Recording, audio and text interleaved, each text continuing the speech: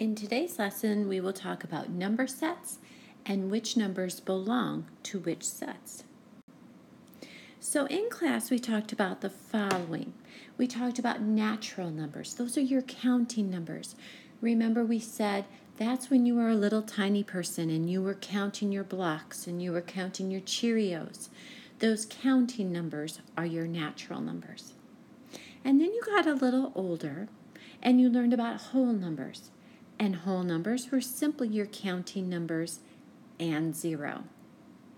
And then integers came into play. And those were all of your whole numbers and their opposites.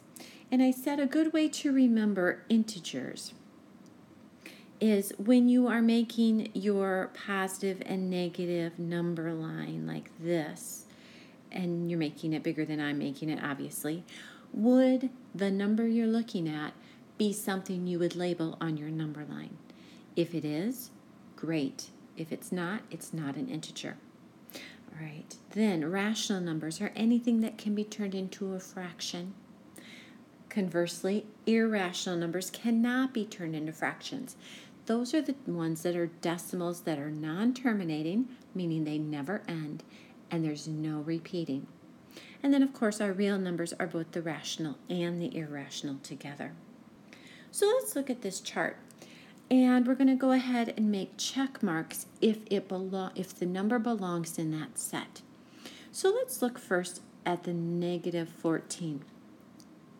Negative 14 was not a number that you counted your Cheerios with when you were a little person. It's not natural. It's also not a whole number. It's not zero or a counting number. But it is something you would put on that number line, so it's an integer. I can make it into a fraction simply by putting a 1 underneath it, so it is rational. If it is rational, it is not irrational. Would you please pause me and figure out the rest of these and then come back for checking when you are ready?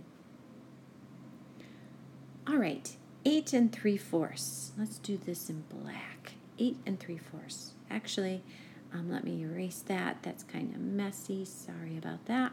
Let's try that again. 8 3/4. It is not one of your counting numbers. It is not a whole number, which is 0 in the counting numbers. It's nothing that you would put on your number line for integers. But I can make it into a fraction. So down here, 8 3/4. I can make improper by multiplying my denominator times my whole number and adding my numerator. So it would look like this. 4 times 8 is 32. 32 plus 3 is 35. We're going to keep our denominator. I can change that into a fraction, so it is rational. If it is rational, it is not irrational, so we're going to stop there. All right, let's check pi. Pi is not a counting number. It is not a whole number. It's nothing you would put on a number line. It is non-terminating, non-repeating.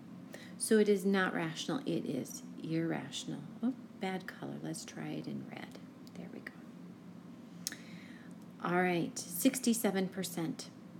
67%, let me do that up here. 67% equals 0 and 67 hundredths, which could be also thought of as a fraction, 67 hundredths.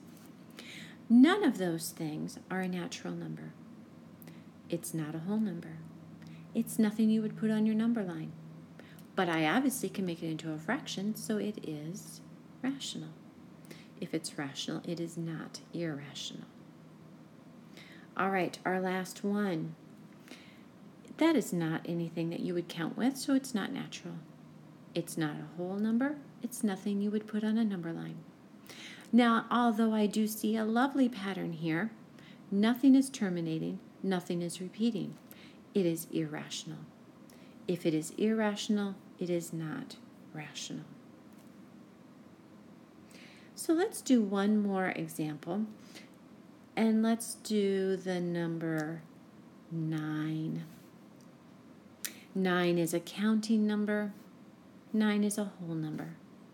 9 is an integer. I would put that on my number line.